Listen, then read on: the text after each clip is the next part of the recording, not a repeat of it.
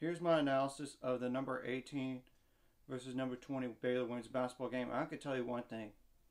Arizona was too much with their defense. And that hurt them in this game. I mean, especially when they scored a third of their points from turnovers alone. I mean, the final score was 75-54. First of all, Arizona played good enough defense in this game, while Baylor couldn't. They had some good shots. I mean, like in terms of open looks, but they couldn't knock them down. They missed some layups too, which doesn't help. In addition, the turnover bug existed again.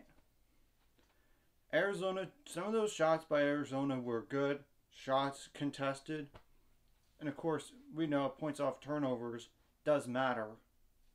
And second chance points was about even at 10 apiece, but everywhere else nearly advantage Arizona. First of all, Arizona shot 47.5% from the field, 29 for 61, 8 for 16 on threes, 9 for 12 on free throws, 35 rebounds, 6 of those offensive, but they converted 10 second chance points. So, 17 assists. They had 11 steals in the game, 6 blocks, only committed 11 turnovers, 14 fouls, and they had 12 points off the bench. Baylor only had 11 points off the bench, and that was clearly, and the starters for Arizona scored more. Arizona had 3 players in double figures. I mean, Baylor shot the ball 32.8%.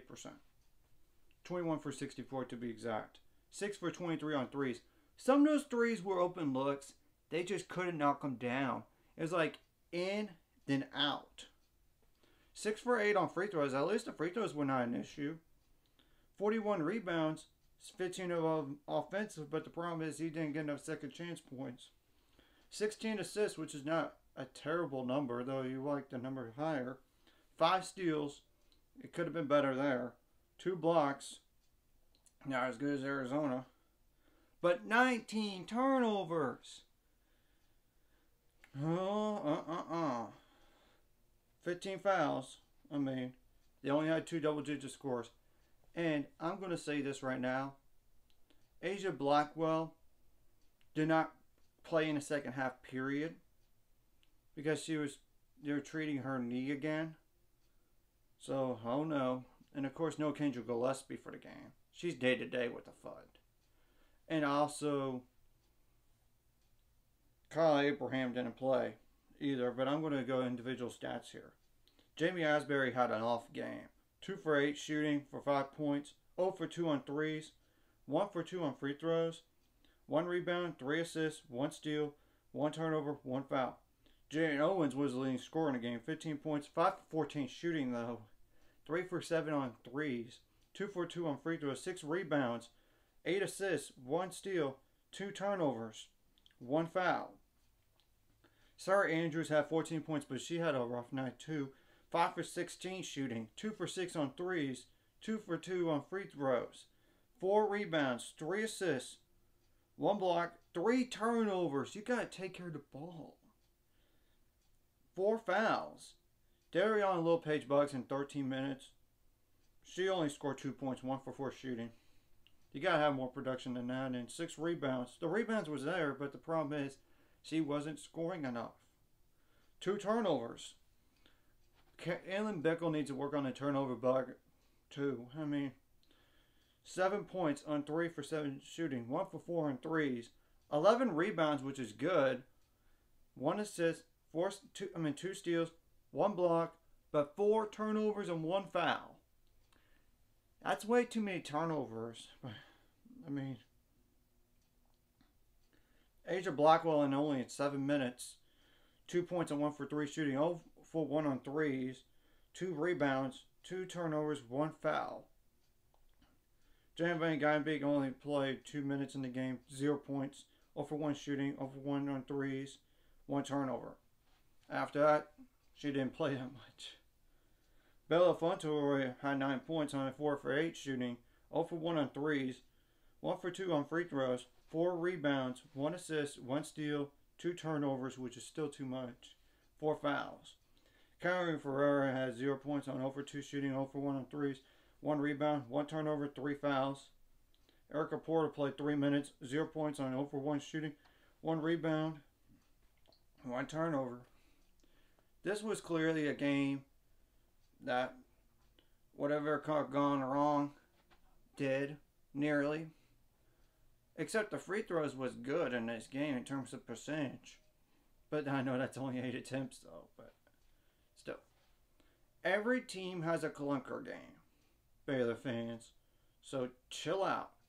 And not only that, it's December. There's one more non-con game than all those conference games. This team has not been healthy all year long. And eligibility issues for Dre Edwards still. And we're hoping we could get her back, get her to play in a game in conference here. So, and sometimes what doesn't kill you will not make you stronger. They're going to learn from this. I mean, now this turnover bug needs to be addressed. And I have no doubt they're going to address that, as well as the toughness issues. I mean, and all of the other issues in the game. So what do these two teams have going forward? Arizona has UT Arlington at 6-5. Their turnover bug, they could force turnovers too, so it's not even at UT Arlington. They have 7-4 Arizona State at home in Tucson. At Cal, that's 9-2. At number 2 Stanford. Then Oregon State, that's 7-4. I'm going to tell you right now, this Arizona team could very well finish as high as second in the Pac-12. I think they could do it. But I know Utah and Oregon are good. And Stanford, of course, is good. That's just naming some teams right there. Now for Baylor, they have Long Beach State as their last non-con game. They're 5-4 currently. They should win that game in theory. TCU's 5-5 on the 31st. And now it's even at home. That should be a win in theory too. But I tell you, they have at number 24 Oklahoma. They have to get ready for that challenge. At number 22 Kansas, they're undefeated.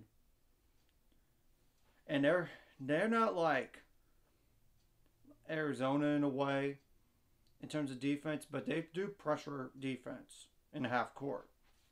So then they got Oklahoma State that's 9-2, and that's even in Waco. So hey, that's just naming 5 games right there. And I can tell you something.